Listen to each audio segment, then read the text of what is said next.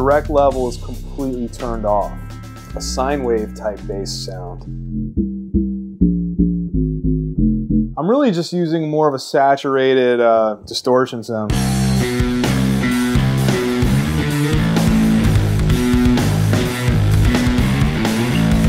It's more of a rock sound, so I wanted to kind of treat it almost like a baritone guitar sound, I guess. Kind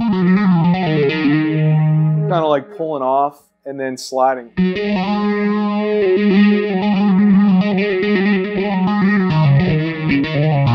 Sounds like a guitar.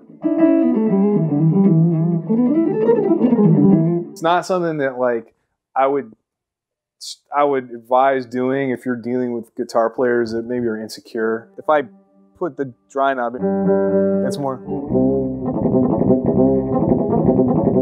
It's a sonic thing too, as much as it is about notes.